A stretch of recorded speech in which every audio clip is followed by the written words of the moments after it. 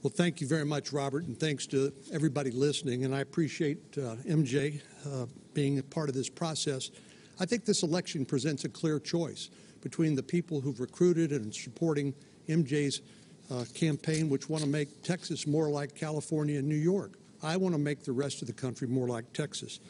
I have respect for Medicare recipients who would be damaged by Medicare for All, or the public option, as she calls it, our energy workers, and our law enforcement officials.